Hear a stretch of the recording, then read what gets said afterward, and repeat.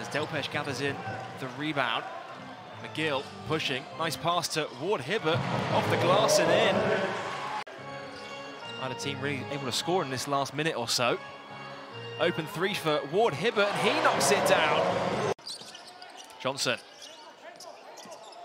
Almost stolen away, but into the hands of Defoe though. Defoe turns the corner, nice pass inside, and Ward-Hibbert puts it in for 2. And we are tied up at 61 points apiece. Anderson took one in the chops there. And Josh Ward-Hibbert gets the friendly roll from downtown. Under 3.5 minutes to go in the third. All tied up at 64 points apiece. Neighbour at the elbow, looking inside to Ward-Hibbert. Here's a great seal. 7th and 8th, then this win could be huge. Can kind of start off a run for either team. So, you know, I'm sure they've got that in the back of their minds. Ricky McGill knocks it in from downtown. Ward-Hibbert. Top to McGill. Kicks out, open, corner 3 ball for Josh Ward-Hibbert. And he knocks it down for 3. Pulls it back out.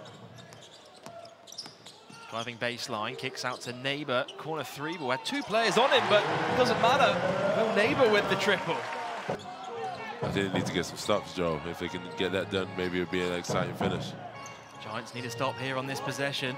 Ward-Hibbert driving to the basket, puts it up, puts it in, and the foul.